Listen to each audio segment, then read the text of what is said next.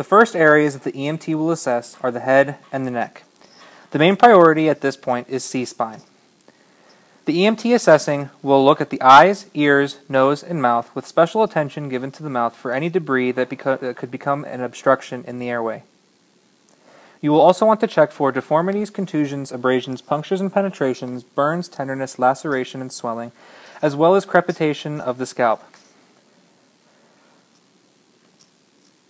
Moving down, you will want to check the neck for any bleeding, as well as jugular vein distension and crepitation of the cervix. Next, you will apply the cervic collar to the patient.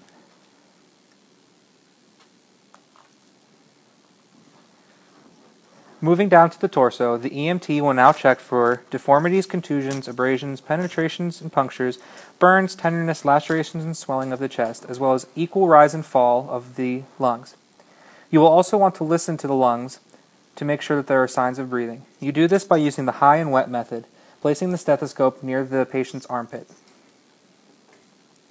Next, you will move down to the abdomen, checking all four quadrants by placing your palms on each one at a time and rolling across them.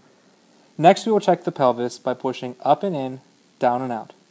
You'll also want to make a visual inspection of the groin for any injuries, and then move on to the extremities. Begin with the legs, and again, check for deformities, contusions, abrasions, punctures and penetration, burns, tenderness, lacerations, and swelling.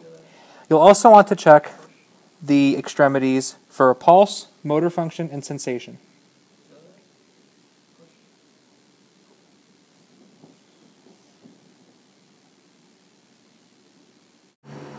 This has been an overview of the Rapid Trauma Assessment.